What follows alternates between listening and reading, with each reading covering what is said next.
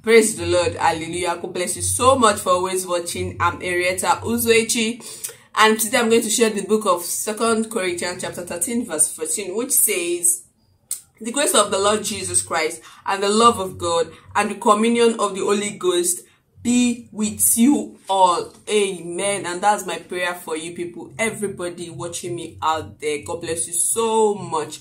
May the grace of our Lord Jesus Christ, the love of God, and the sweet fellowship of the Holy Spirit be with us all forever and ever. Amen.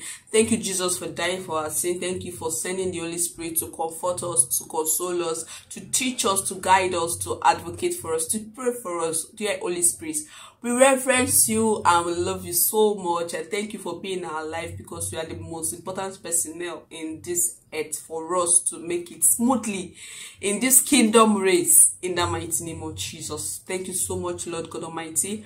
May your name alone be exalted. May your name alone be magnified as your children go about their day, Lord. Holy Spirit, guide them, protect them, direct them in all that we need to do. For in Jesus' wonderful name I've prayed. Amen. God bless you for always joining, one verse at a time, and definitely the power in the word of God will renew our life in Jesus' name. Amen.